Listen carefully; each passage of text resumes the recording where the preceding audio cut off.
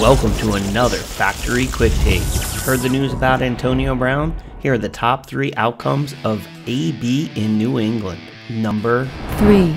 AB gets his second chance. No, wait, make that his third. AB maybe didn't like his situation in Oakland. Carr, the coaching staff, cascading events that led to both sides getting cold feet, or maybe a combination of all 3.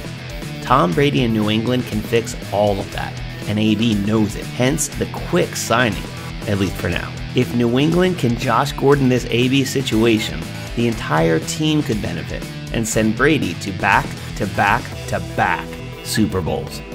This is one outcome. Number 2. AB doesn't play one game as a Patriot. Antonio Brown isn't healthy. Some have speculated that his recent behavior doesn't match his previous 8 seasons of dedication to the sport. I believe New England is going to take a very close look at Antonio Brown's health record, and after this, he may never play another game. Number 1. AB gets one more season to show the league he is misunderstood.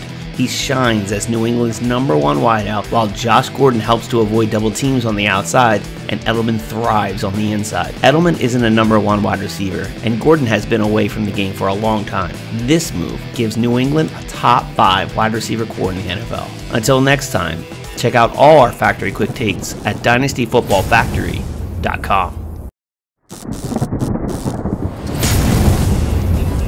Dynasty Football Factory, building dynasties one player at a time.